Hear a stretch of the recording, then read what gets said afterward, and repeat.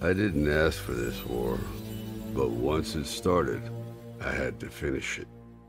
Hands down, Kronika was the toughest enemy I ever faced. All my tactics, my training meant nothing against a god like her. In the end, it was a battle of wills. It never occurred to me that for winning, I'd get her hourglass. At first, I hoped to right every wrong in history. But then I figured out doing it meant I'd have to decide the fates of billions. Picking who lives and who dies for eternity?